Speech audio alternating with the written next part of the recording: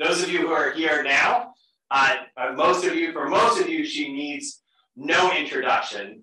So I think I'll just kind of go with the fact that she now runs a YouTube show that's called Absolute Albats, with over 100,000 subscribers. But Yevgenia has taught at Harvard, she's taught at Michigan. We're super lucky to have her here teaching at NYU today. And she has really, for many of us, defined what it meant to be an independent journalist in Putin's Russia. The epitome of what that has done. She has been at Echo Must Be. She has been at her own. She has been the editor of the New Times for forever. I guess since 2007 now. And she has been a professor at the Higher School of Economics. As I said, she's been at Michigan, at Harvard. She was an inaugural fellow at the Kelly Writers House at the University of Pennsylvania. It goes on and on. The list goes on and on. But of course, her life, like many people's lives, was completely upended by the events of the past 7 months. We are absolutely thrilled to be able to have her here at the Jordan Center to support the cause of independent journalism on Russia as it goes forward in whatever form it can possibly take. This is obviously not the ideal form, but it is what we are making do with at the moment. And we are incredibly fortunate to have her here today to be able to share with us, her observations. I think in many ways, this grew out of the fact that I was having lunch with Yevgenia when she finally made it to the US, when we finally knew she was going to get here.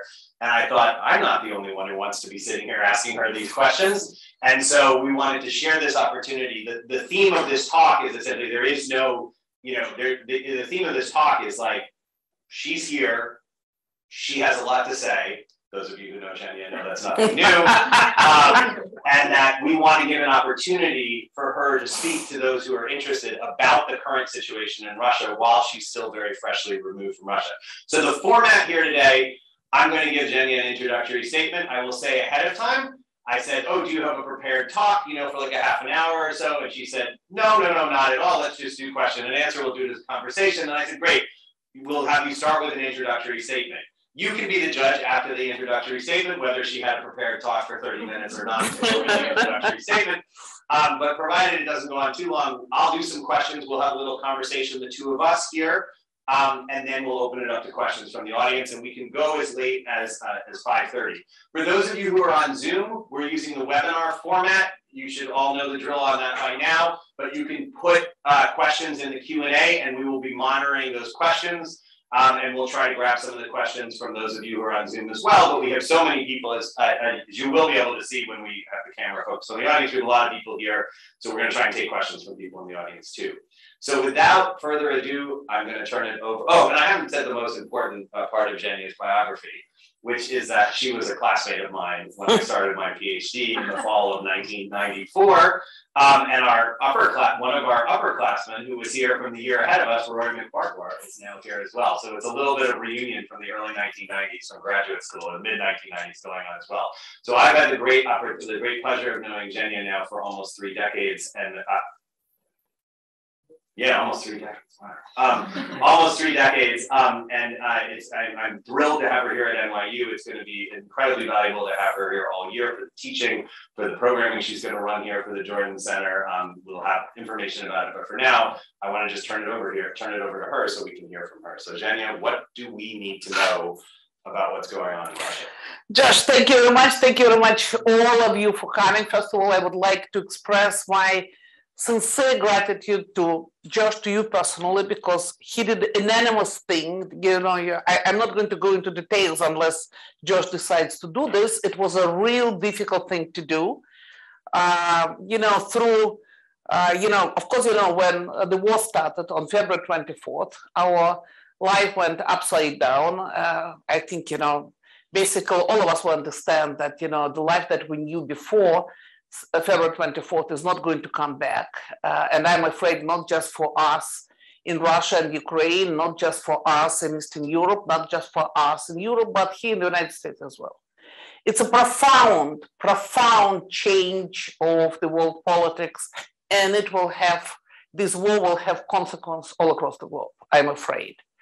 However, some would argue that basically we see the continuation of the end of the Cold War and disintegration of the Soviet Union, which just took that long for the empire to dissolve finally, and it's in the process of disintegration further down. And unfortunately, as it happened with many empires, it's not going to be very peaceful, and it's going to be bloody and messy. And God knows what's going to be left with from my country that I love and I admire, and I would prefer definitely to be there and to write for my fellow citizens. I also I would like to I'm very grateful to the NYU and to the general community, the political science department and Russian and Slavic department of this university. I should tell you that I had through all the 6 months, I had numerous approaches from different universities and institutions in different countries, and quite a few from the United States. I'm very grateful to all these people who cared about me. Basically, on a daily basis, I was getting letters from my friends, from my colleagues, both, in my hat as a journalist and my hat as an academic, and as saying something like, Zhenya, don't you think it's time for you to go? I have a friend of mine, who used to call me every 10 days, and she would say, I booked you a ticket. I said, no, you're not going to do that. No, I already booked you a very nice apartment in downtown Riga. Riga, it's across 2 borders from Russia. You can do it by land. So, and etc. And it was like every 10 days. Zhenya, you have to understand, if New York Times left and CNN left and Sky News and all of them left, right after the war started, because, all these new laws of war were introduced, wartime censorship laws were introduced that basically made it illegal to use the word war, invasion, all that was totally forbidden. So, and she was telling me, listen, this New York Times left, you have to understand that they know something. I said, of course they know not something, and I know something. Listen, don't tell me, they don't know anything that I don't know, that, it's becoming a little bit dangerous to work in Russia, but, what can we do? I cannot move, Russia is a big country, 144 million people. I cannot just take them all and move somewhere to the moon. Unfortunately, not yet. And so, but I have, of course, my responsibility to these people. I have my obligations to these people. I'm a citizen of the Russian Federation, and trust me, it's a lovely country. It's just a tragic country of tragic history, tragic reality, tragic contemporary situation, which decided, which has an awful regime that decided to destroy Ukraine. And before I will proceed any further, whether there are Ukrainians here in the audience, whether the Ukrainians on the Zoom, I should say that I feel deeply ashamed for what my country, Russian Federation, Putin's regime did to Ukraine. I feel, for the first 2 months of the war, I was just crying on a daily basis. And those who know me know that it's not that easy for me to get to tears. That, and I constantly feel that I'm responsible for what my government is doing with Ukraine, with its citizens, with children that got killed, with civilians. There are, according to United Nations, just recorded amount of deaths among civilians is almost 15,000. There is a recorded data for children, kids, 500. And each time when we see all these pictures from the Ukrainian cities and villages and towns, and and we see that Putin is turning this country into pieces, is destroying this country into pieces. He's trying to put it into dust. It is both rational and irrational on this part of on the part of this dictator, what he's doing with Ukraine. And unfortunately, what makes me totally sick is to think that the entire world, all of us, were watching how Putin is destroying Ukrainian cities. You know, Mariupol no longer exists. 89% of those who lived in Mariupol, they considered Russian as their native language. Kharkiv, the center of Kharkiv, the first capital of Ukraine, of independent Ukraine, you know, back after the revolution, 95% of the citizens of Kharkiv considered Russian as their native language. Totally destroyed the downtown Kharkiv. Nikolaev, according to the latest census, more than 50% of Nikolaev, of citizens of Nikolaev, or Nikolaev as we used to say, they consider Russia as their own city. My father, Mark Albats, was parachuted over the German-occupied territory of Ukraine on September the 5th, 1941. That's what we call the Great Patriotic War, the war with, you know, with Germany. He was parachuted there. He was a student, and, you know, his job was to spy on the German troops. Of course, you know, he was a Jew, of course, and, you know, by legend, he was a Georgian, you know, Grigory Basili. Now, mind, it is the same Nikolaev when my dad fought against Germans. Now, Germany submit tanks and anti-tanks weapons to Ukrainians to fight Russians. You just think about this. You are getting totally crazy when you think, you know, I walked streets of Mykolaiv. I went there, you know, I know, you know, I walked Ukrainian basically by foot, you know, the southern part of Ukraine and, you know, certainly and the western part of Ukraine. I know that each and every shtetl. You know, I walked the city of Mykolaiv, and I was interviewing, you know, a colleague of mine, Lena Kostychenko, who was reporting from Mykolaiv, and he was saying, Zhenya, you know, it's going to be very dark because, you know, we have you know, there are no lights in the evening, and Russians, they shoot apartments. And once again, I mean, it's happening, it was happening in the city where my father fought Germans, and now German submit anti-tank weapons to Ukrainians to fight my fellow citizens, Russians.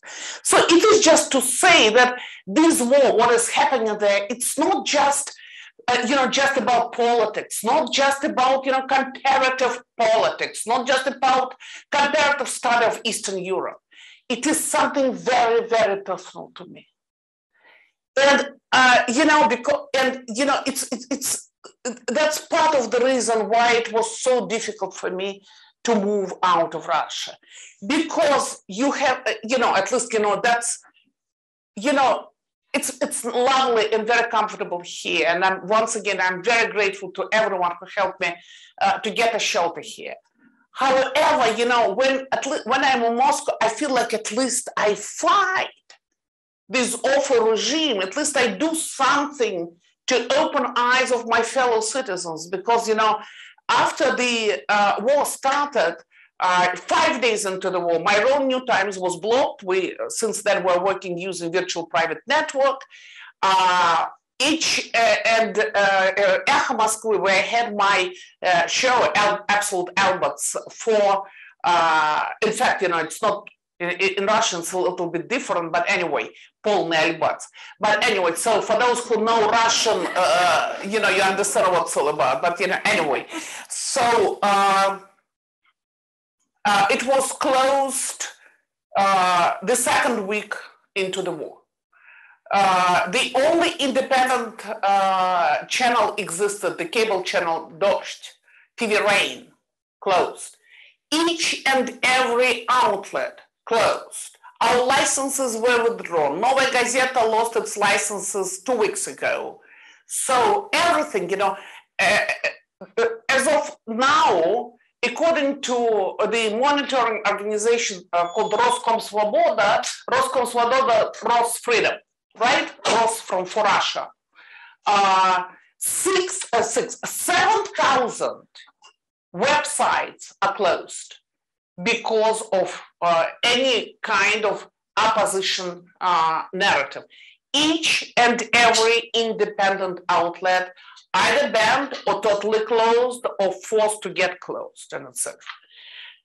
So, so that's why, when I was in Russia, the only way to get to know what was happening inside the country, I knew much more about what was happening in Ukraine. Basically, it's the first time in our life when we have, a war just live. We are watching this war, and probably it will be the best documented war ever.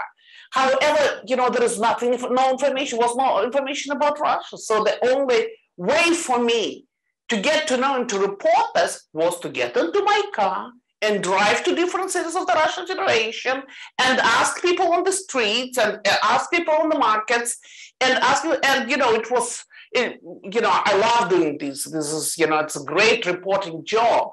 However, that was, at one city in the city of Tver, it is 300 kilometers west of Moscow, a rabbi kicked me out of the shul. Why? I introduced myself and he called me Ukrainian slut, So, because, of course, I'm pretty well known in my country. However, because I was reporting about Ukraine. And, people are getting that crazy, about this. So that's my short introduction. Okay. I tried it. That was short. Much longer than I thought. So that was good. All right, so the first question that I want to ask you about is just to go straight to contemporary events, because I think a lot of people here are following this, and we'll delve back a little bit more to the experience of the last 7 months. But maybe linking those two things. Based on what you saw traveling around Russia, how do you feel Russia is going to react to this announcement of partial mobilization? Based on what you saw over the past 7 months, did you think it would come to this? Did you think that was actually an option that it would come to this? And now, based on what you've seen from your own networks in the last 24 to 36 hours, how do you think this is going to impact, before we get into the war, how do you think this is going to impact what is happening in Russia? The way that Russians feel about the war, the way that Russians feel about the Putin regime. This feels like a kind of Rubicon moment.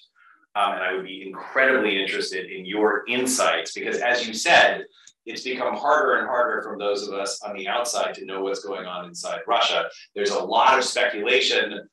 There's lots and lots of analysis we can read about the extent to which this is going to bolster the military effort. And we have, and all sorts of problems and concerns that there will be in terms of like integrating new troops into the forces and these sorts of things. But from the Russian side of support for this war, is this going to be a major game changer? Is this going to engender a different reaction on the part of the Russian population? And maybe I would also just preface with, if from the outside, it looks like the generic reaction of the Russian population, besides the people we see on the streets protesting, besides the people we see getting arrested, but the sort of generic reaction so far has been, and the story has been, how much can people in Russia pretend that things are sort of life is normal, that the sanctions aren't as bad as they were? Yes, there's some, we can't travel to Europe, we can still travel to Dubai, right? Does this now change the veneer of normalcy significantly? Or was there never a veneer of normalcy at all? And that's just a mistaken impression from the outside? Or does this not change it that much, and it's not as much of a Rubicon moment as we might think it is? Thank you. Of course, it is a $1 billion question. And in fact, there are several questions that you ask. For one, I think that it's a manifestation of the fact that Vladimir Putin is fighting for his life, both life as a president and as a person. Secondary, I think that, first of all, it's very, just to give you an example, I have to call my friends over there who are still there, and there are very few, there are no journalists almost left, but I have to call somehow my sources to find out what's really going on. We do know that Putin didn't want to announce any mobilization. In fact, he was supposed to announce these 12 hours before he did that. And if you were to ask me a week ago whether Putin was going to go for this mobilization, I would say no way. Because the whole idea of this special military operation, and the reason why they didn't allow to ask journalists to use the to use the word war, invasion, etc., because the idea was Russian army is fighting, the special military operation against these Nazis in Ukraine. However, everything, life is going on. It's normal. And even though the life is not exactly normal as it was, it's not normal for the middle class. It's not normal for people of Moscow because, it's the richest city in the country. However, more or less, yes, prices went up significantly. Food prices went up about 20%, for some stuff, for some, domestic stuff, or prices went 43%, 45%, So yes, you cannot find certain things in terms of groceries, commodities, etc. But that's okay, there is nothing, special. Yes, you no longer can buy a car. Yes, you no longer foreign-made car. Yes, you no longer can. If you did something wrong to your car, then you cannot repair it. It's true, but once again, that became a problem for these wealthy Muscovites. For the rest of the country, it's not a problem. However, the problem is now, because now they call it partial mobilization. But if you read the documents, there is nothing partial. In fact, they raise the age. They raise, before those who had 3 kids in the family couldn't be drafted. Now they change it to 4 kids in the family. So they raise, the age for different categories. And in fact, anyone can be drafted. And we already know that Putin said in his speech that only people with a military experience were going to be drafted. But we already know that people with no military experience, who never were conscripts, were drafted, etc. So that's for one. So it is to say that Putin is doing extremely dangerous. He did an extremely dangerous step. Because as we well aware, there was a recent book written by Guriev and Trisman, very good, Spin Dictators. And basically the hypothesis is that this is this new type, 21st century type of dictators whose power and strength based on popularity rating. And so that's why they fight for the control over the information field. And so Putin's popularity ratings, even though we don't know what, and we can talk about this separately, and I want to talk about this separately about the Russian attitudes, the attitudes of the rank and file towards the war, but Putin's ratings are pretty high in the country. They're below 50%, but still they're big enough. And that was very important. Obviously, now when the war became a problem, first and foremost for those most poor, because obviously people with money and connections are going to buy their sons and husbands and brothers out of this. It's obvious. So it's going to be a huge corruption market as it used to be in the 80s during the war in Afghanistan, when people in the military were making millions out of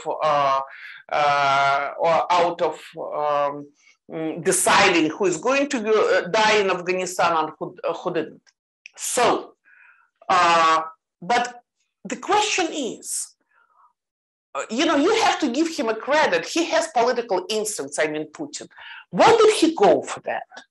And my hypothesis is that after this quite unexpected counteroffensive of the Ukrainian forces in Kharkiv region, when basically Ukrainian forces all of a sudden kicked out Russians all the way to the Russian border in the Lugansk district.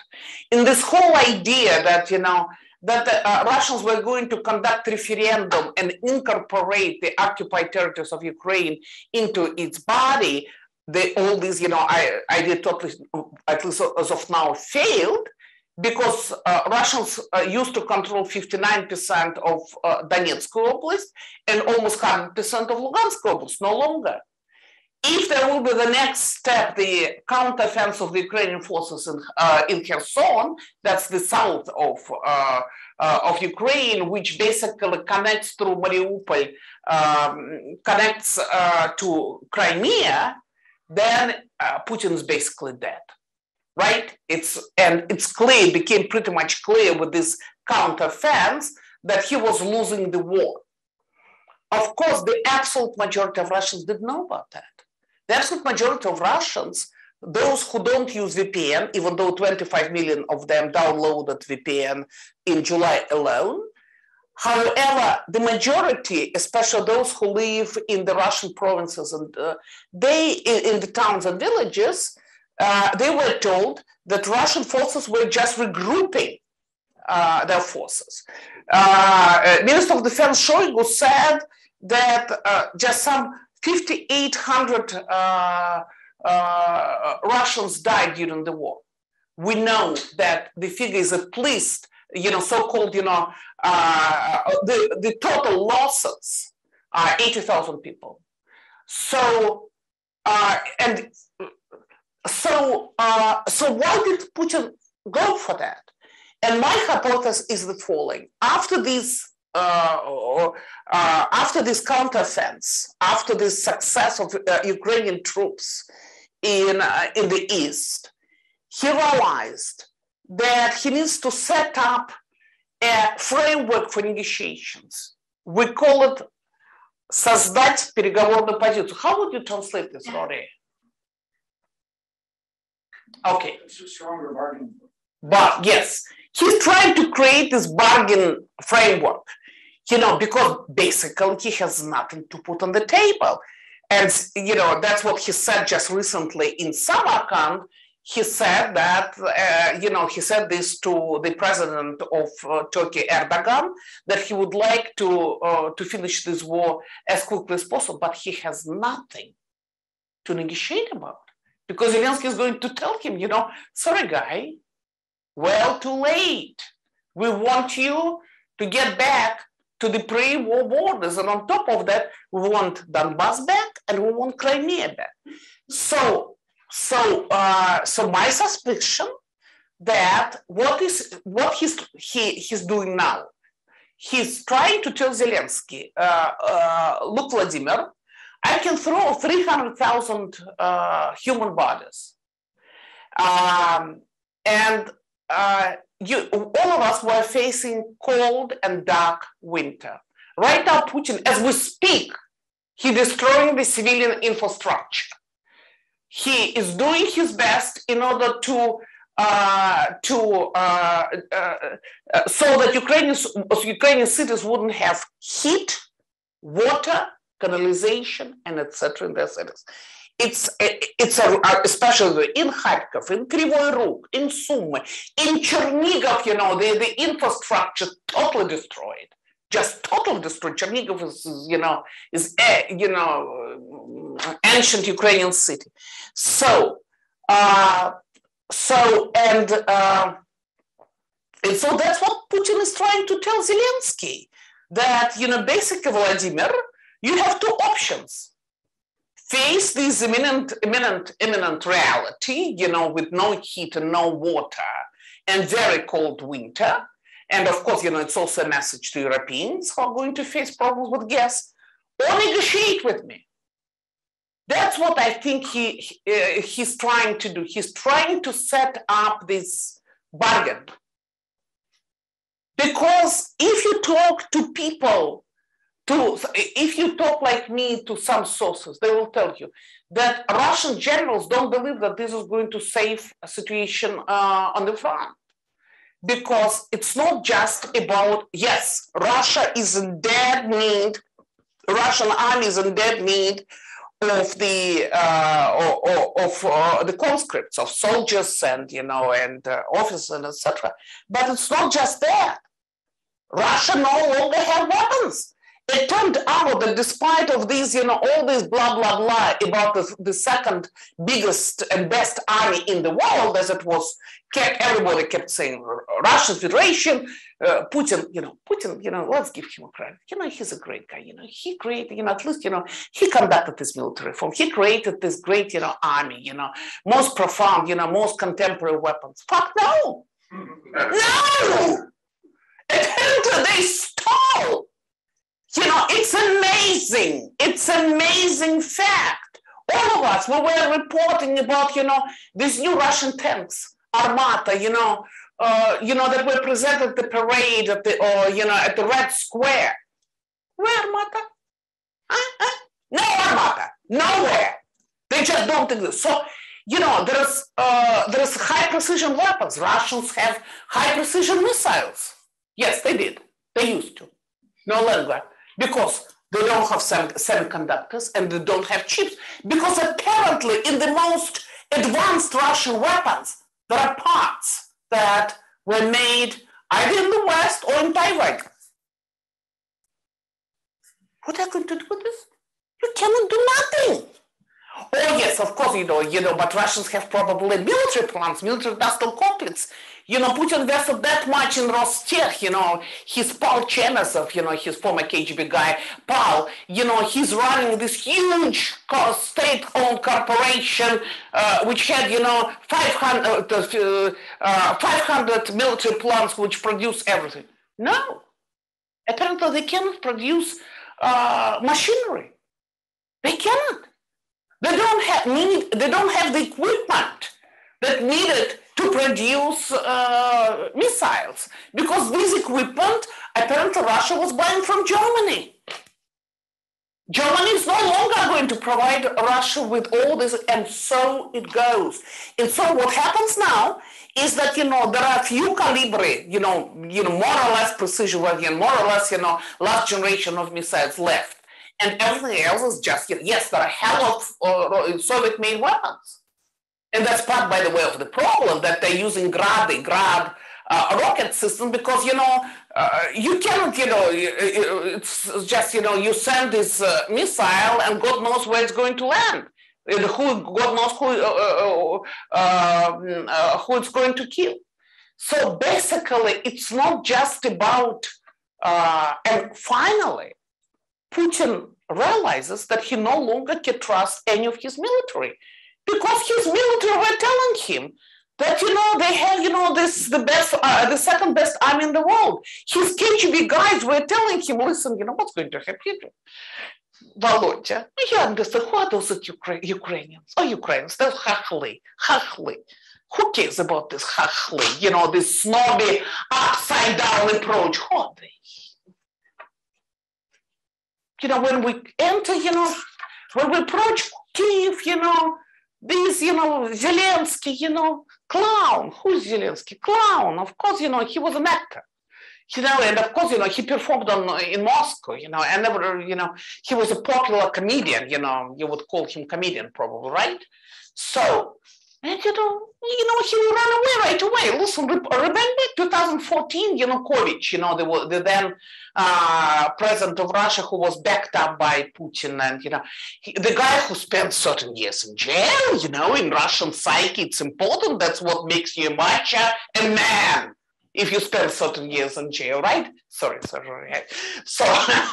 So, and apparently, yes, he was in jail for rape or something else. So, and when there was Maidan, Yanukovych ran away from Ukraine. So of course, Putin's people believed that, why Zelensky was going to be any better. All of them the same. All of them are going to run the minute they get to know that, Russian special forces landed in Gomel. That's the military airfield in the outskirts of Kyiv, the capital of Ukraine. So, and he didn't. Listen, Biden suggested him to the safe haven. And Zelensky said no. If you don't, all of us, I remember we were watching this video made on the cell when Zelensky was saying, look, and it's recognizable, Bankovskaya, the Ulitsa where, all the governmental buildings in Kiev. And he was saying, I'm here, President is here, Speaker of the Parliament here, Prime Minister is here. It was amazing. It was amazing. They were under bombardment. But the problem is, and that's time and again what we see with Kremlin, that they believe that the world is run the way it is run in Russia. That people everywhere are that corrupted, that, patriotism is something that doesn't exist. Really, it's the question of money, Any patriot can become less patriot if you give enough money to him or her to be less a patriot.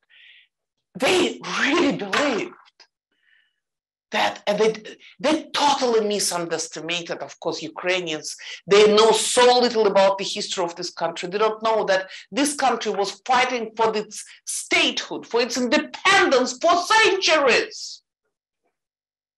That time and again, they made this attempt to become a self-sufficient country, nation, and lost. And now, after 30 years of independence, just to give it up like that, with all the non-corruption in Ukraine, with all its oligarchs, etc. So that's, of course, was the bad miscalculation on part of the KGB guys. But the most important, returning back to our question, that once again, Putin cannot trust anyone now. Apparently. And if you ask me, and I know sooner or later you're going to ask me, is he going to use his nuclear weapons? Do you really think that, if he even orders to use the nuclear weapon, people will fulfill his orders? I'm not so sure. I'm not so sure that, I honestly think that I hope that I will be able to return back to my country at the end of spring, and I can return back to my country only after Putin is gone.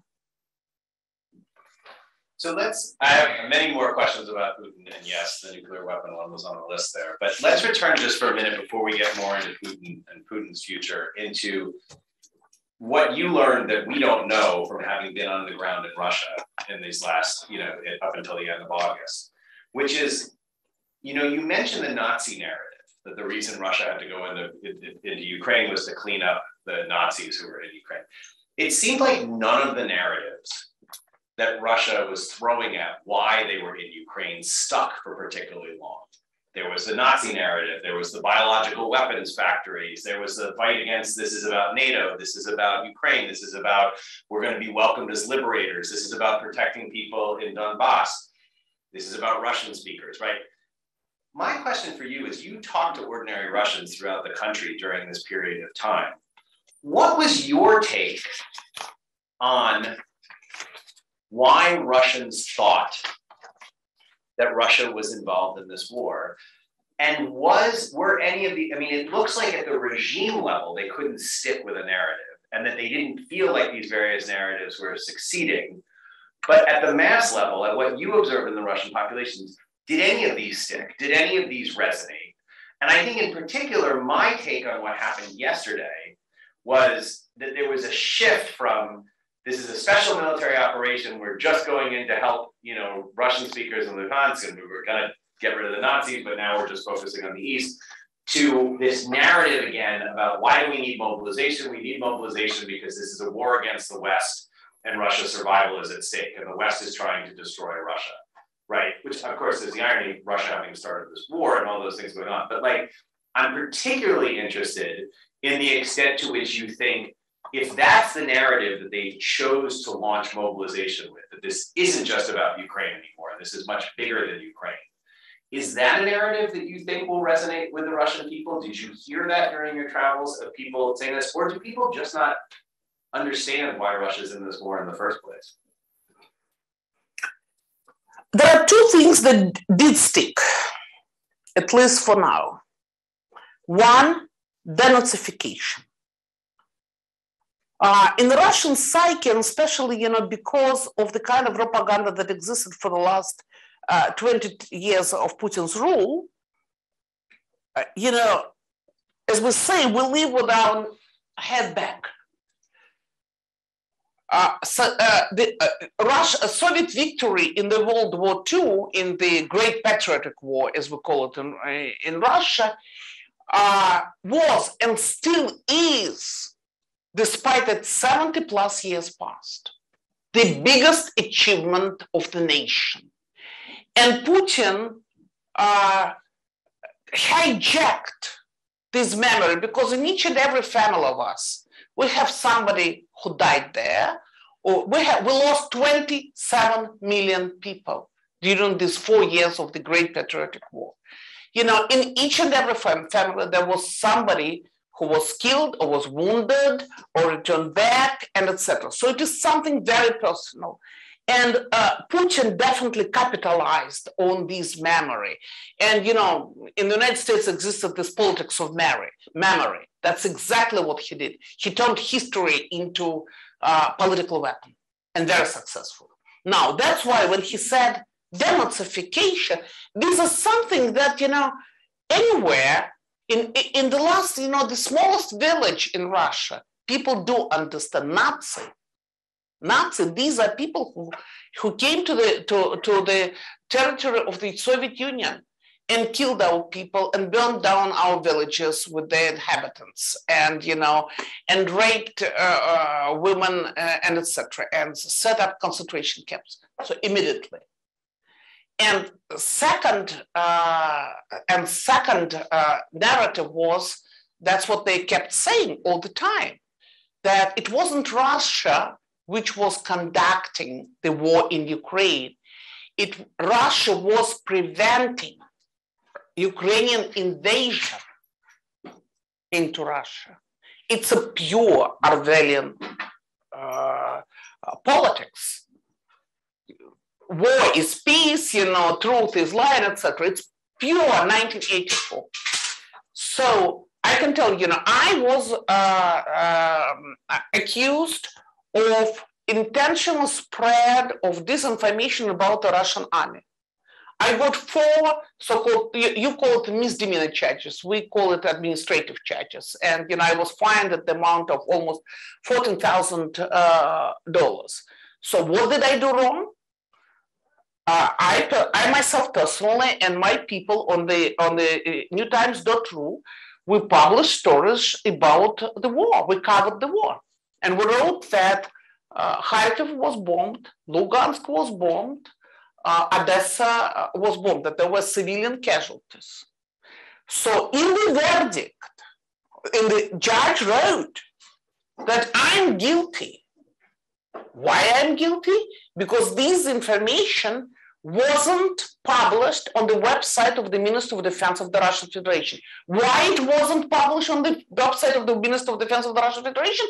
Because Commander-in-Chief, Mr. Putin, Commander-in-Chief, he did say that Russia is not conducting a war.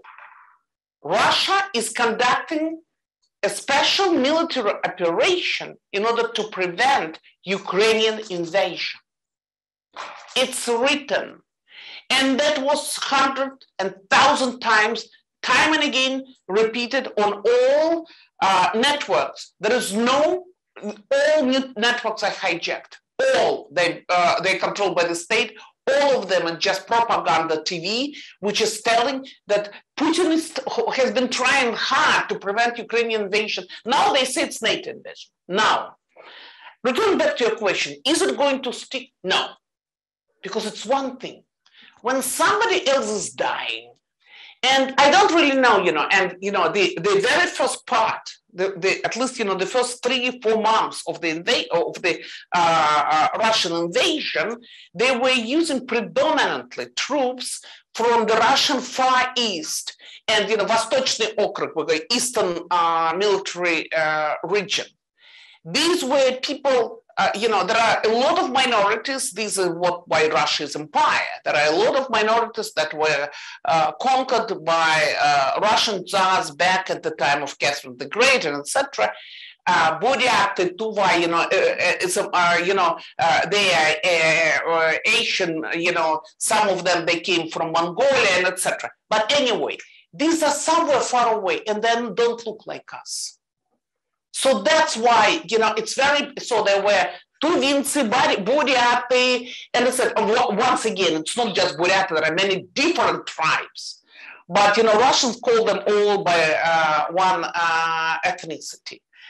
However, now, and by the way, there was just one dead from Moscow.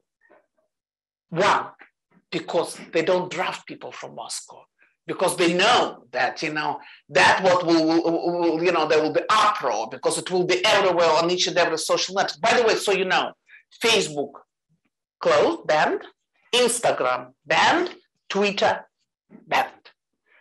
And just, because, some people just don't understand to which extent, Russians are closed from any information around. There is YouTube left and Telegram left, that's it. And Telegram is used heavily by the Kremlin propaganda. They have, thousands and thousands of different channels where they spread this same propaganda. So to cut a long story short, yes, they already started talking that, that's no longer the war with Ukraine, now it's war with NATO. That we have 1,000-long front line, and therefore that's why they need people. Now, today, Novaya Gazeta, there is no way we can check. Whatever is left from Novaya Gazeta, they cited a source from the administration of the president that the draft will be as big as 1 million people. I doubt this, to be honest with you. I doubt that they're going to draft 300,000, because as of now, we know this. Because we very closely we read channels of the Russian nationalists and radicals who there in the Ukrainian East, in DNR, so-called DNR or LNR. They don't have night vision equipment. They don't have secretive communications for the intelligence. They don't have ammunition. They don't have boots and etc. They don't now, because they steal everything. They just, whatever is, it's just amazing the amount of money it looks like was stolen. But anyway, so there will be no way to equip this 300,000 ammunition. No way. They cannot, even, when you read military analysis, they say that if, for example, Michael Kaufman, just recently, CNA's top specialist, he wrote that, it's too late because Ukrainians started their draft. They have 1 million manpower. They started their draft in February. And by July, they more or less had enough trained soldiers on the front. Russians, the Russians, they need it now. So that's why, of course, they will be trying to send totally unprepared, unequipped people just like human meat. But that's it, there will be a lot of corpses, but obviously, there is no way they can conduct a successful draft of that many people. Once again, I do think that reading from what I read in these 24 hours, and of course, people are running, some say that, 100,000, many thousands of people already left. Some say as many as 1 million. We don't know. It's all, because unfortunately we don't have proper information, but we can see that airports are stuffed with people. There are no tickets to fly to, there are few places where you can fly from Moscow, no tickets whatsoever till the end of October. And, there are 2 land crossings that left, one with Georgia, not Russian Georgia, with Georgia, in the Caucasus, another one, border of Mongolia. There are more than 5 kilometers long jams. People are just running out of the country. So, but to cut along, no, I don't believe in this. He's trying to convince Zelensky that we're going to have a very difficult winter. After all, it's up to you, Vladimir, to decide whether you want to go into negotiation or not. I'm absolutely certain about this, but not. So I want to ask one more question, focus now with a little bit of focus on Putin, and then we'll open it up to questions from the audience. You have been an astute observer of Putin for many years now. and the sort of Kremlin dynamics that are here at this point in time. And my question for you is, so you said earlier that you don't want to go back to the country while Putin is still there, but you imagine you might be able to go back in the spring. How, if Putin was to fall, and I know we can't look into it, I'm not asking whether he is going to fall or not, but if he was, what is the pathway you see to a situation where Putin is no longer president, say before 2024? How does that take place in contemporary Russia in 2022 of today? How does Putin no longer continue to be president? And what, if that does happen, what does a Russia without Putin in charge, with the conflict in Ukraine ongoing, look like? Of course, we're getting into this fantasy world, but still, I think it's important to go there because we have to think about exactly what you said. What kind of country we're going to find after Putin is dead. Now, there is a huge problem. It has to do with the fact that there is no mechanism. There are, in the Soviet Union, there was more or less, understandable bodies, there was an instrument how to conduct a palace school.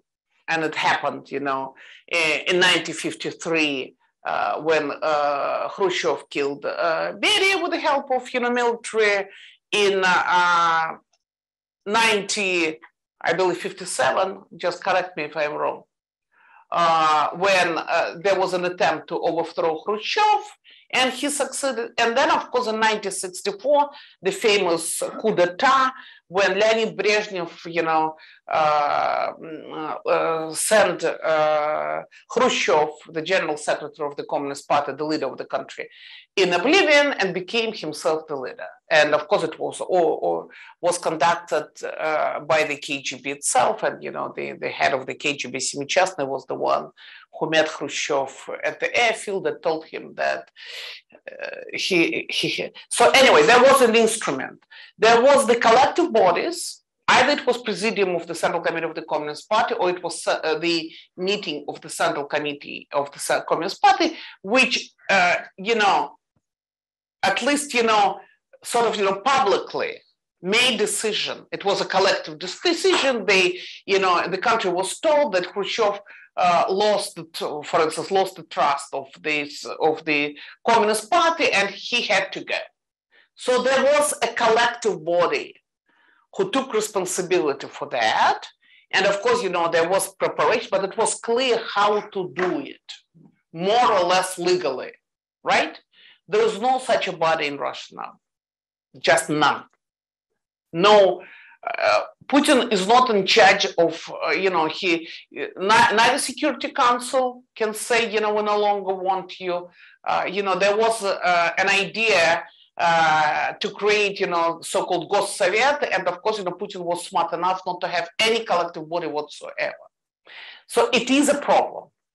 Now, however, I think that Russian elites or Russian nomenclature does understand that there is no way for them to get at least some of their money back and to get back at least some of their life back unless Putin goes.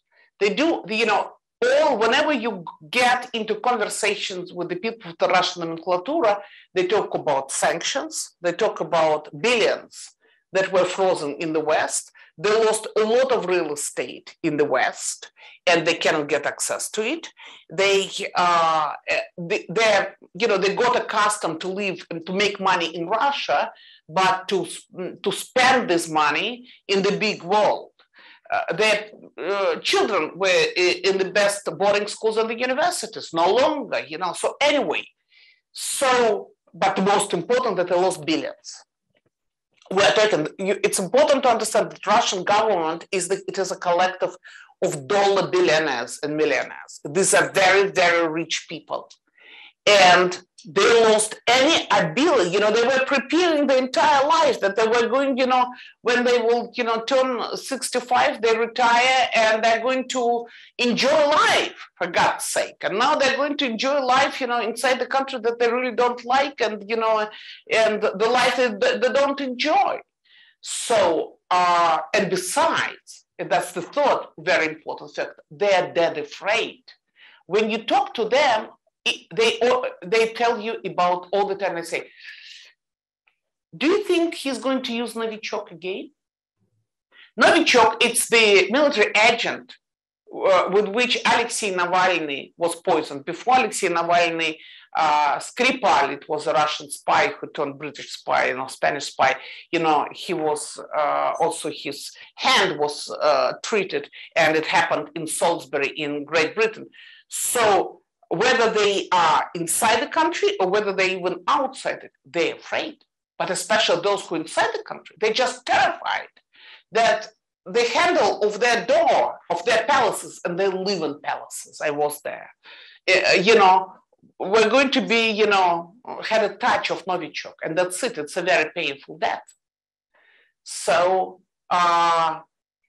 so it is to say that these people do understand that for them to get back at least partially their life, at least to start negotiations with Americans, and of course, they see only Americans as partners at the negotiating tables. Nobody is going to talk to Putin. It's like, when Hitler was about, to get defeated, nobody wanted to speak to Hitler, but a lot of people around him was looking for ways and means to talk with Americans. So that's what I think, that's what sooner or later is going to happen. And Putin does understand this. And that's why he understands that he cannot afford himself to lose this war. Because, wait a second, he destroyed life of he couldn't care less about us, about, ordinary Russians, of course. But he totally destroyed the life of his entire entourage. Listen, his closest friend, Rothenberg, had 3 houses in the outskirts of Atlanta, Georgia. In New York City, I can show you at least 10 houses which belong to, people from Putin's entourage, and they no longer can use it. What kind of life you suggest them to live in Russia? To live in Russia, in Moscow, with all these barbarians? No way. And especially, don't forget, in the Russian culture, when you turn 60, you're supposed to have, besides a wife, you're supposed to have a mistress, 20 years, and they no longer can buy Chanel. And just imagine for a sec, you are thinking that, I'm going to spend a lovely, weekend with your mistress, and then, you said, where is my Chanel? All luxury stores in Russia closed, all. Chanel, you name it. I don't know all these names, but so all closed. There is, in the right across from Bolshoi Theater, there is a great, big, Neiman Marcus, I would say. It's called Soup, but it's more expensive than Neiman Marcus. Kadyrov's wife get her supply there. So just so to mention, so, and the entire first floor is empty. Because everyone, all these luxury, Burberry, Chanel, all of them, they're gone. These old guys, bellies like that. As if I'm about to get, I'm sorry, how are they going to approach their 20-year-old mistresses? It is you're laughing, guys, but that's a tragedy. After all, the guys that understand that their life expectancy for men in Russia is just 59. So, I'm sorry, Josh. I'm sorry. That's exactly where I thought we were going with that. No, Jeff, it's right. You asked me about real life. No, and we do in comparative politics a lot talk about elites and in authoritarian regimes and maintaining the support of elites, and so. There's also a lot of importance to what Linda is saying here. All right, let me open. I have lots more questions, but I have lots more time. So let me open it up to the audience here. Do we have questions from the audience here in New York? Yevgenia, could you move slightly to the right? I'm sorry? Could you move slightly to your right? Here? Yeah. Okay. Perfect. Thank you so much. Sure. There we go. Yeah, we can do the audience too. Okay. Yes. Question. So just kind of like a historical question. So there's been like a critique that, in the 90s after the Soviet Union sort of disintegrated, the US pushed a lot for Marxization. Bill Clinton was very cozy with Yeltsin as they pursued reform. Do you think, looking at the Russian state today, that certain strategic mistakes were made by the US and the West in general in approaching this new state? Listen, thank you. It's a long talk. Obviously, you can find a lot of mistakes that were made by the West with respect to Russia. I would say that it was smart to create something like a Marshall Plan for the post-Soviet Russia. However, if you think about that, okay, the West opened financial markets to Russia. The West opened technological markets to Russia. The West made Russia part of the global distribution of labor and capitals, especially after Putin went for his second term.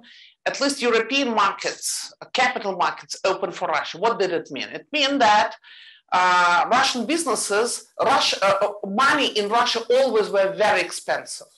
When I needed money for my magazine, and the interest rate was 22%. It was impossible to borrow money on the Russian market. However, if you went to the European capital market, you could get money as cheap as 3-4% plus Libor. It's just nothing.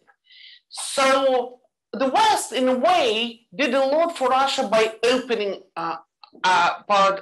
opportunities to Russian businesses. And unfortunately, the outcome was the militarization of Russia.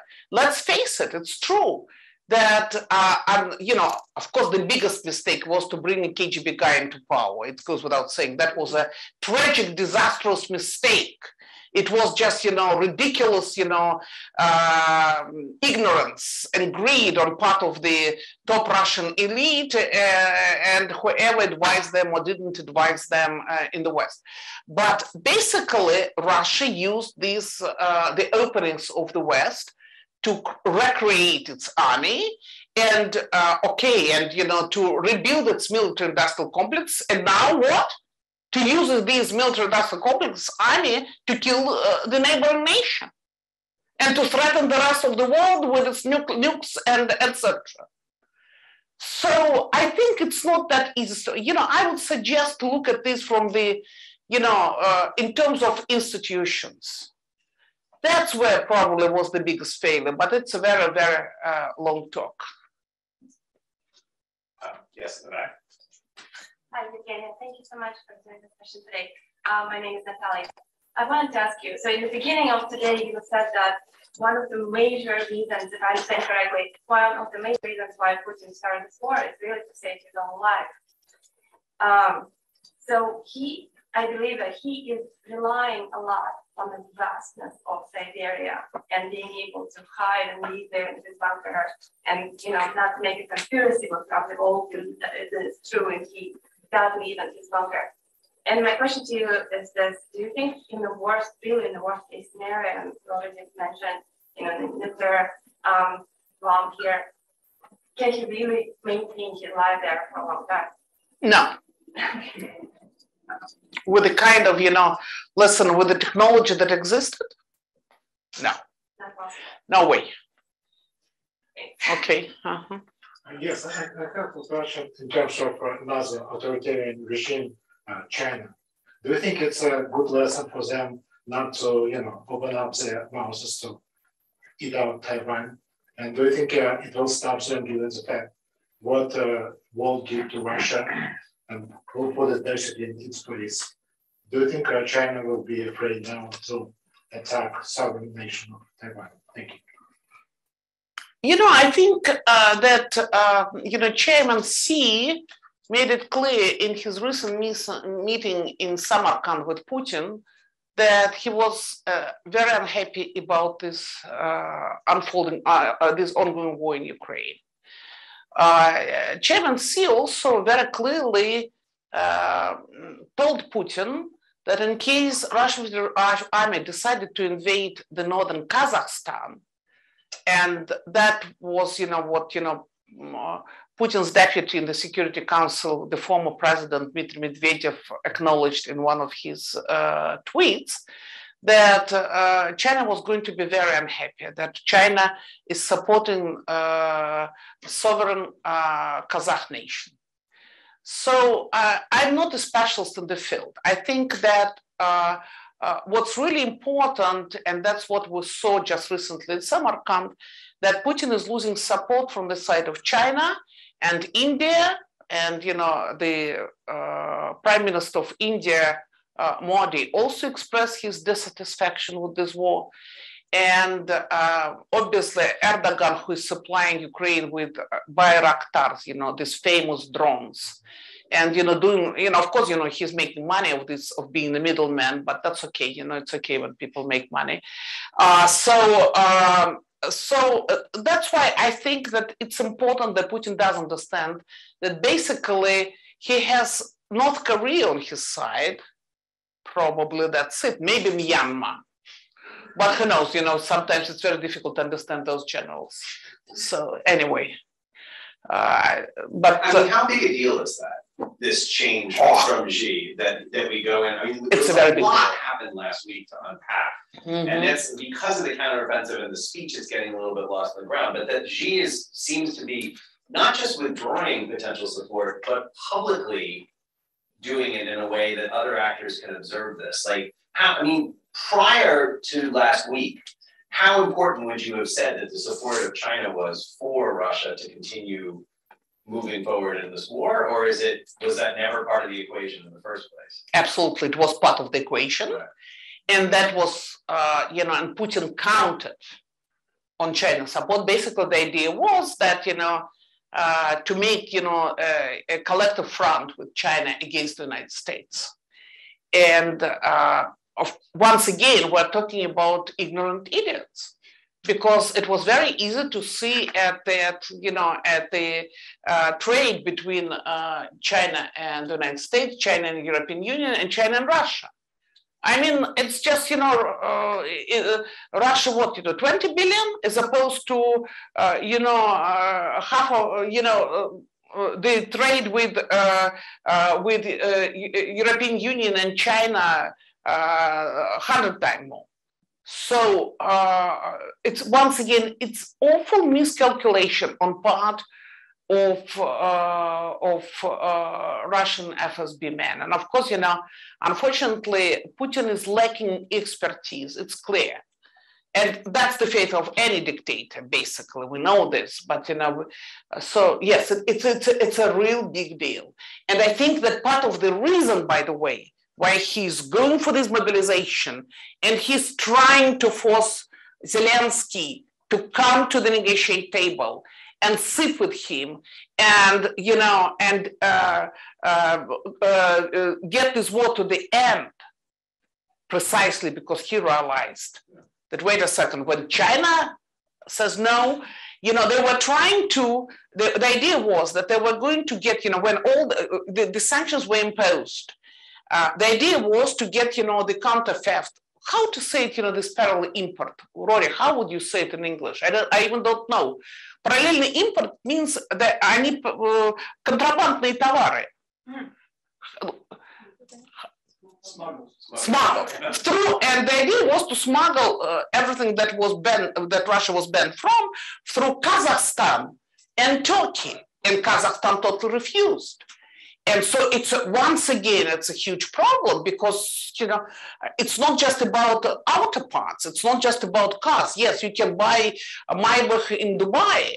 However, when it comes to medical supply, it was Kazakhstan. So now they're left with Turkey, and it's not clear how long Turkey is going. No, it's a very big, and China refused from the very beginning. China just refused because they're very afraid to get under the secondary sanctions. So this is what you get when you get an announcement that North Korea is selling you weapons. Everyone goes, well, that means China must not be selling. Right. But we also know that, you can use the third country to sell your weapons. So we know how United States was selling weapons to Mujahideen, through the third countries. So it's obviously it's possible. I think this question of expertise, when we look back on this historically, it's going to be a big deal. Like one of the things that we were talking about a lot when the war first broke out was the extent to which Putin had been isolated during COVID, right? And how many people actually had access to him during that period of time. So I think that's quite a lot. I don't buy this. You don't buy that at all? No. So he was getting lots of advice. I mean, these images we were getting in the West of, these meetings where he'd come in and have his, advisors a football field away from him because he didn't want to have that. So that would be interesting. That's all true. And as of now, and that's why, by the way, I don't believe that he's going to use nukes, because clearly this guy loves to live, and he wants to live as long as he can. So, table 7-9 meters long, with Macron, Anyway, but, as of now, whoever, among from his top officials that, are going to have a meeting with him, 2 weeks of the quarantine, 2 weeks of quarantine. But, unfortunately, I think there are a lot of gossips, but we really don't know. Yes, Putin probably had less interconnections than he had before. However, before the war, I spoke at least to 2 people who spoke with him before the war started and tried to convince him that it wasn't a good idea. One spoke 7 days before the war in person, and another one spoke 5 or 4 days over the phone. And, my friends know, whom I'm talking about, right, Rory?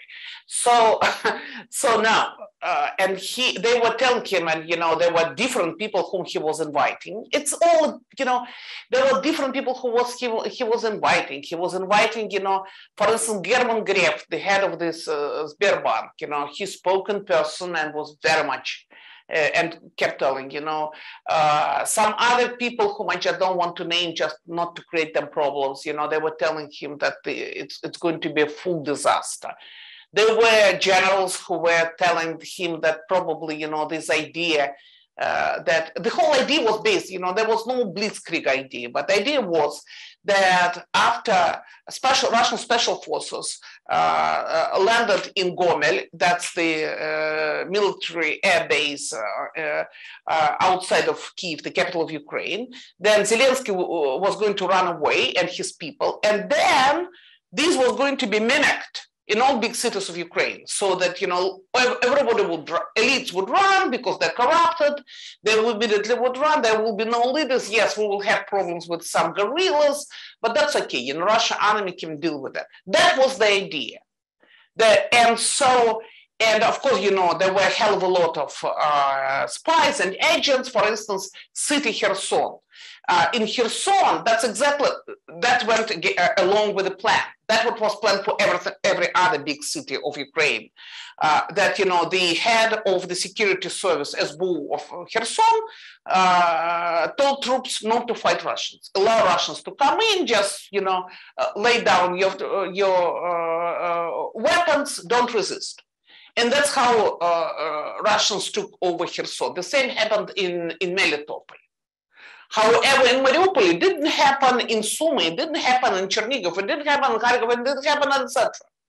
But the idea, of course, when Kherson is a model that FSB envisioned was going to happen all across Ukraine. It didn't happen. But once again, he was listening, and somebody who spoke with him, a week before the invasion, he said that, Putin, he was telling him, I know what you're going to tell me, this, what told me this, why we shouldn't do this told me this. So he knew all the pro and contras.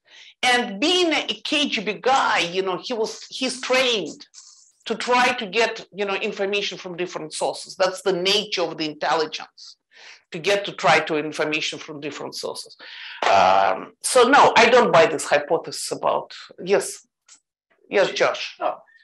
Given all that you have learned about Putin in the years that you've been reporting on him and watching him, and given how this war has just suddenly exploded, apart from the fact that, yes, a KGB person, he gets information, he tries to be strategic, do you think he's an unstable person?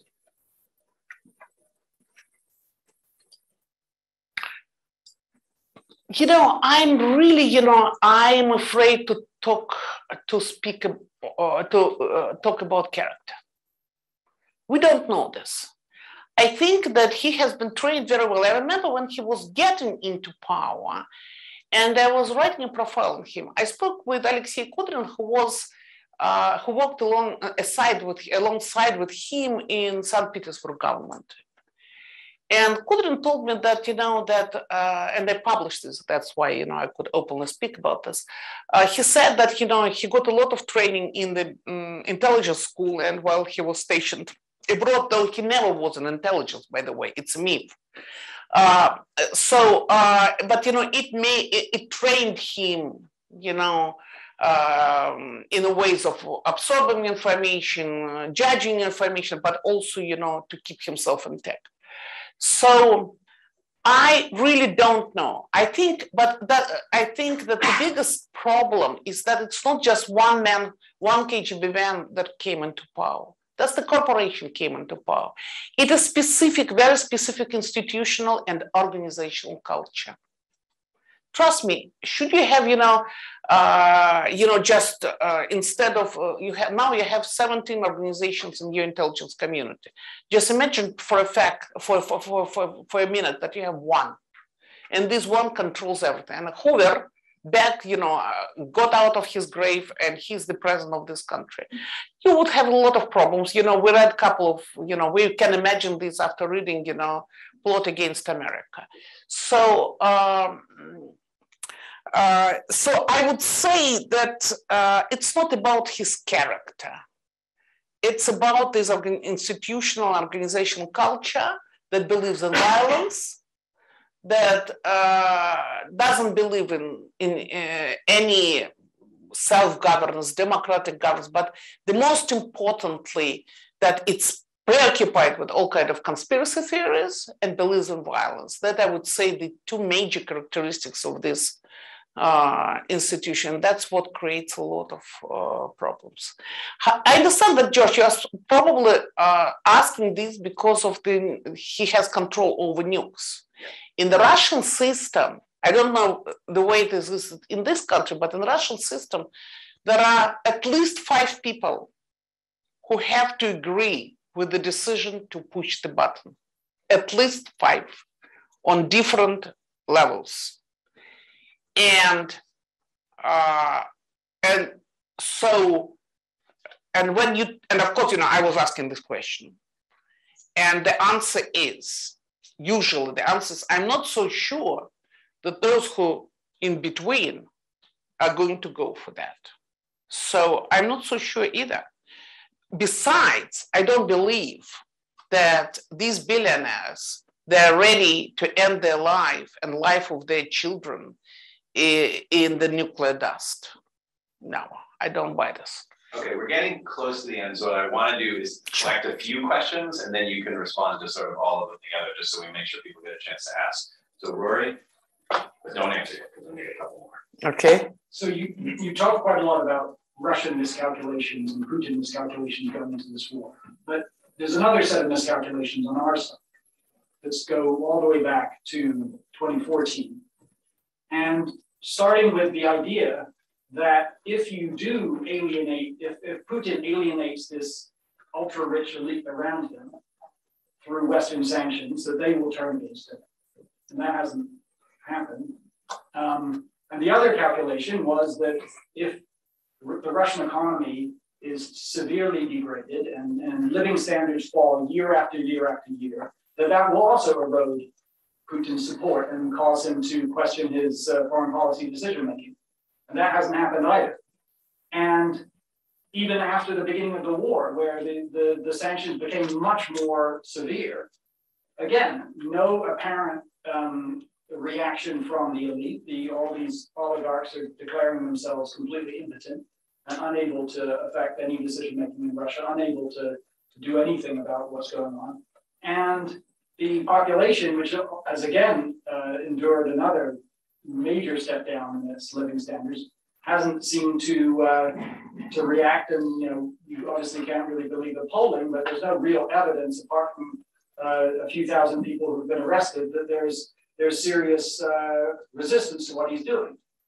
The question is this mobilization the straw that breaks this back, that actually changes things, that actually brings it home to your average Russian, as you were suggesting in the beginning? Is this going to be a change, or is Putin's calculation on his own ability to endure actually correct, that he can go the distance, even in the face of more suffering by average Russians and by the elite? Let me, quickly answer, because, we don't want to lose it. Rory, I can tell you yes and no. First of all, there is no consolidation of elite. Just none. It's all bullshit. Can I use this word? Okay, so I did, right? So there is no consolidation of elite. There is fear. There is, they are desperate to get out of this situation. They don't understand how, they're calling, people like me and saying, Zhenya, can you really, make a tape and saying that I'm a great guy? And they say, listen, I know each and everyone who helped Russian opposition. You're not among them. Sorry, I can't. I know each and everyone. But, no, there is no consolidation of the elite. And I think that sooner or later, these will produce a result. Secondly, talking about these sanctions 2014, they were not enough. They were halfway, Rory, and you know this better than anybody else. That, yes, you impose sanctions, but then, you allowed Russian banks to find the sideways. You know this, and we know this. And, and they were terrified at the beginning. Oh, God, what we're going to do with our software. And then it turned out that, yes, Americans are going to look other way around. And of course, what you did in 2008, that's inexcusable. When they were imposed after the war in Georgia, they were imposed sanctions. And, there was this chit chat, from the side of the Secretary of State, Condoleezza Rice, we're going to 3 months after. What? Nothing. Just everybody forget about sanctions. And Putin got the message that you guys are weak. That, you are no better than Russians, that you are so, you're also, you want more. All people are corrupted all animals are equal, but some animals are more equal than others. That was the mistake. When you deal with the institutional culture of the KGB, you don't show them that you're weak. You show them that you are capable to sustain the pressure. You are capable to stand still and straight. And of course, when you show that you're unable to держать удар, wow. Of course, they use it again. But in any case, I think it's, and as for the sanctions, on the Russian economy, we're going to have Sergei Guriev on September 29th, I think that he's much better than that. He thinks that, it just takes time. All right, so, we said we were going to 5:30. Listen, I'm okay, You're okay. We're talking about Russia. I love nothing more than to talk about Russia. So anyone who needs to leave because of all sorts of reasons Yes. does not feel bad about leaving, but we'll continue. So we'll give just a second because everyone's so here. But if you want to stay, we can take some more questions for a few more minutes here. Okay. 6:20. All right. Okay. We will not go past 5:45. We'll keep going a little bit here. We have a couple people who have some questions here. So you were next. Yeah. Yeah.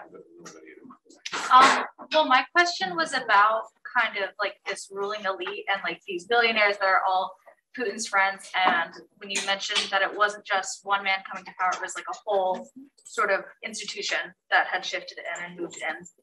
And now you're talking about how these incredibly rich people with their sanctions don't necessarily want this war to continue because they want to try and get like their life back. But what I was wondering was, is it possible that some of them may be incentivized for not necessarily the war to continue, but for someone like Putin to still come into power afterwards out of fear of possible like retribution for their participation in this system, like from whether it's a new regime that is ushered in or just the people of Russia that are basically pissed off that they let this happen in the first place.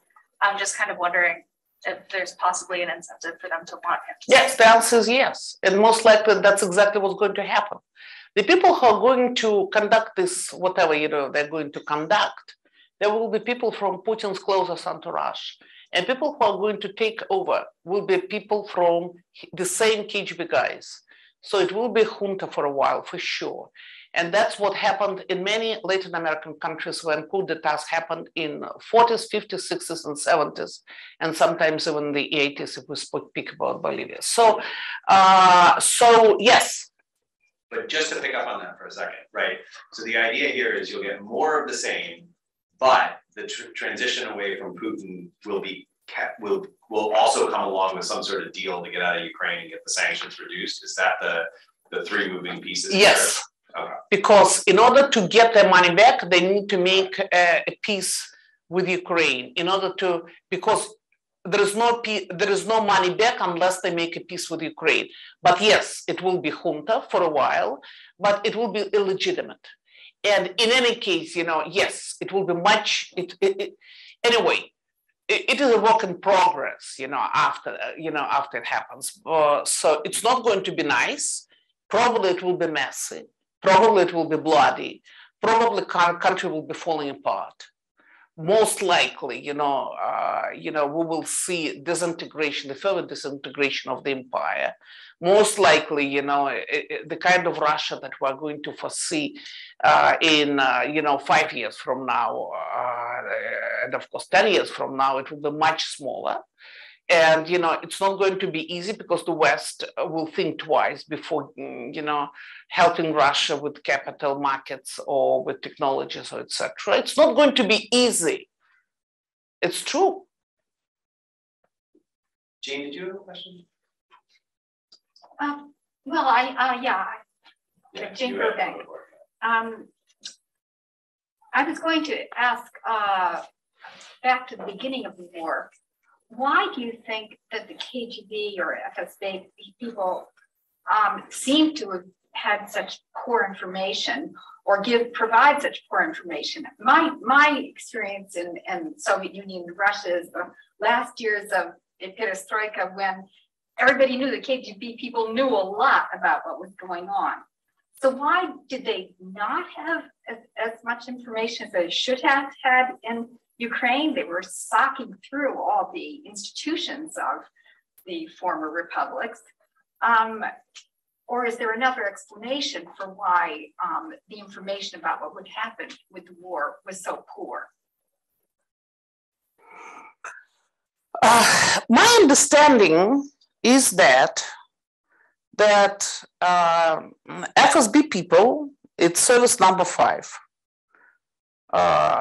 was dealing with their counterparts, with their colleagues from the Soviet KGB, which was, then turned into Ukrainian KGB. And, both sides are deadly, of course, corrupted. A lot of money were involved, hell of a lot of money were involved in that. And they were promised that, after that that they had to deal with Zelensky and his, closest entourage, everything else will follow. It's going to be domino effect. So don't worry, we have our people everywhere in each and every, of course, the SBU, it's called SBU in Ukraine. So of course, they, first of all, it's a well-known effect of asymmetry of information, for one. Secondary, when it's question of money, that, if you give information that you want to hear, you're going to get a great buck. So I think it's also, it's a problem of corruption. And secondary, Ukraine is not Russia. It's true, what Kuchma wrote in his book, because it's much more networking society. Russia is much more vertical structure, whereas Ukraine is much more horizontal structure. Even its army, the VSU, you know, they are the commanders, they're making decisions, you know, on their own. They don't have to consult Kyiv whether they can, and you know, with the Russian army, it's vice versa. So the structure of the country is it's a not working country, you know. And so I think these also they miscalculated, because even if somebody in Mariupol or in Popasna decided that they were going to give the city to Russians, you know, people just disagreed with that. They said, no, we're not going to go with you.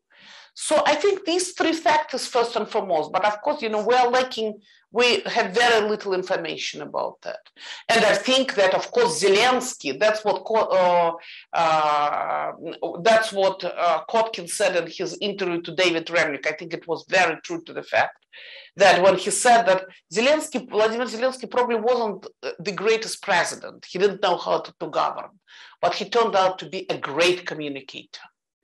And this ability of his to communicate, to talk to people, each and every evening, each of us was listening to Zelensky's statement that he was making each and every evening.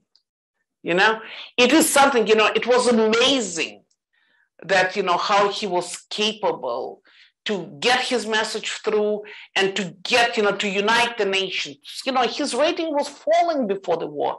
He has over 90%. Of course, it's a war and etc. But still, people are getting through a lot of, you know, difficulties, and still, you know, they support him. I mean, I think another thing about information that will be something we will look at in the future, to look back on this here, is it goes back to corruption. And you don't think of corruption as having a direct impact on information. But you bring the generals in and you say, I just gave you $30 billion to improve your military. How's the military? You don't say it's not a good military, right? Like, so I think that's another question too, about how much of this money that was supposed to be for modernization gets stolen, where it gets stolen, and how that affected the quality of information that was coming up, the command at that point in time too. But anyway, you had your hand up for quite a while. I want to make sure you answer that question. Would you mind talk a little about Russia's, like, Russia's perception of Soviet Union? Because, you know, like Vladimir Putin would come into power after the collapse of Soviet Union, right? And naturally, he's very critical of Soviet, like, communism ideology, but a lot of the time he also praised Soviet leadership. Although he still claims that the collapse of Soviet Union is the greatest geopolitical disaster in the 20th century, and then Putin made numerous references to revive a Soviet territorial claim. After all, I think he made a reference with him to Peter the Great the spring, where he he made like a comparison with the invasion of Ukraine was Peter the Great's war with Sweden. So I'm a little bit curious about how will normal Russian people perceive Soviet Union. After all, how did the Soviet Union influence still exists in Russian society today? You know, there is a clear-cut generational divide. For instance, my own, you know, talks with people across the Russian provinces suggested that those in the retirement age or post the retirement age, they were in support of the war precisely because, you know, they kept, Putin is getting us back to the times of the glory of the Soviet Union. Putin people who grew up during the Soviet times, you know, and remember, you know, the power of the KGB and the power of the state, they're also much more prone to say that they were in support of the war. Whereas those in their 30s and 40s, I didn't mean one person in this age. And I made 3,000-4,000 kilometers across Russia, who were in, probably there are, but I didn't meet, who were in support of the war. For them, Soviet Union is non-existent entity. They know nothing about it. When you say about, the General Secretary of the Communist Party, they don't know what I'm talking about. When I was teaching, they didn't know what, when I said, do you know what is called Central Committee of the Communist Party? General Secretary of the Communist Party? No, they know nothing about that. So it's non-existent story for great many of them. For among the 20s, what was very interesting for me that, among these 20-year-olds, in small cities, they felt like, Putin is cool. He's a cool guy. He's not afraid to show those Ukrainians этим хохлам that, they should respect Russians. And, of course, this Putin's nationalism, yes, it definitely got that message across. And, and this idea that Russians are superior to other nations and minorities, of course, it is something that, but what's really important to understand, the biggest difference, there is no ideology. There is no, in the Soviet Union, for good or for bad, there was ideology. There was this idea of, of communism, whatever people thought about it. But, and that's what attracted the half of the world to the Soviet Union. There is no ideology now, just none. They are talking, there are, there are certain agreements, but there are no ideology. They are all opportunists. Today they are communists, tomorrow they are not communists. Today they're in favor of the small and middle-sized business. Tomorrow they say that, we need more state corporate. They're opportunists. And therefore it's very difficult, to unite people around because they don't have, there is a party which is called Communist Party of the Russian Federation. They are neither communists, they are just, Orthodox Stalinists.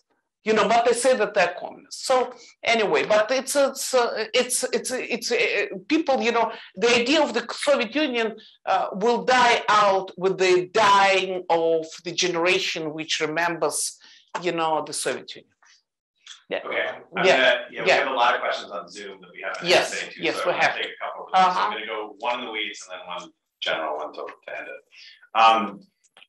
The in the weeds question is, in the event of a junta or a coup, what would happen to Patrushev? What role would he play, given that he's a true believer in the war? Patrushev is one of those rare ideologues. Yeah. I don't know. Because, it's very interesting question. Patrushev is an ideologue for sure. But when you ask about his son, who is Minister of Agriculture, and people say he's very pragmatic. When people in Russia say he's very pragmatic or he's very realistic, it means he loves it, money. You can make a deal with him. You can buy him out. So that's why, it's also a little bit generational problem. I don't know, but, Patrushev is very loyal and very close to Putin. That's true. Right. He's the head of not the head, but, he's secretary of the Security Council of the Russian Federation. All right, so I'm going to close with a question from Zoom, which, you started this on a very personal note, and then we've gotten into a ton of policy and a ton of, public opinion and possible scenarios for transition and all these sorts of more less personal questions and more just taking advantage of your expertise. But I'm going to end with a personal question that came in on the Zoom, from the Zoom chat, which I'm going to just read it. Which is, thank you, from an anonymous attendee. Thank you so much for your talk. Please, what would you say to the thousands of young guys in Russia now desperate about the possibility of being sent to the front? I would say, don't take this scene on yourself. Don't go to war. Escape if you can. Don't kill. That's the most, from my perspective, it's better to go to jail, but to have blood on your hands, you will never excuse yourself for it. Don't put this on your children. Just try to escape. There are still ways and means to escape. All of us, we know this. Get in your car. If you cannot cross the border now, Russia is a vast country. You don't need to go to Siberia in order to escape. Go to Arkhangelskaya Oblast, go to Murmanskaya Oblast, go to Nenetsky Krai. And you can hide there for a while. Then, there will be traffic jams, at the borders will be eased up and you will be able to leave the country. Or you will be able, there are ways and means. Fly to Omsk, take a train to the northern Kazakhstan, You don't need foreign passport in order to get to northern Kazakhstan. You can be with your Russian passport. You cannot open a credit card or a bank account, but that's okay. If you need money, I will send you money. But there are ways. Look at the map and look at our borders. Once again, you can get on the train. So Omsk is not far. You can, if you cannot get on, if you don't want to get through the airport security, hire a cab driver. I drove to the border 14 hours, with somebody. So drive to Omsk. It will take you less than 24 hours, and take a train from there. You can go all the way to Irkutsk. You can go to Yekaterinburg. Just look at the map. We have hell of a lot of borders. Mongolia is opened. China is not far from Amursk Oblast after all. You can go there. So, but anyway, it's probably difficult to cross border to Baltics on land. It's difficult. I did this, but I don't think it's visible now. But it's your choice.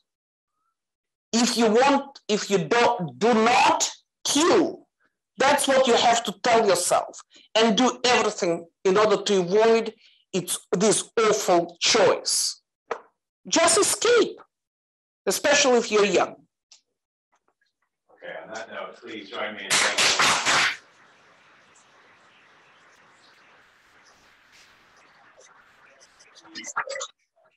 sharing of her personal story here. I want to draw everyone's attention, both on Zoom and here. Again, we have started, since Yevgenia got here, we've put in a series which will be going on through the whole year, which is In Conversation with Yevgenia Albats. We have a great lineup coming up. Sergey Goryev is coming. We have Peter Baker and Susan Glasser from the New York Times and the New Yorker. We have David Remnick from the New Yorker. We have a lot of people who are going to be coming over the course of the year. Some of these talks will just be virtual if we don't have people here in New York. Some of them will have audiences here for New York. So keep an eye out for the Jordan Center. And we're delighted to have her here this year. And we're looking forward to all the expertise and wisdom she can share with the rest of us. So thank you all for that.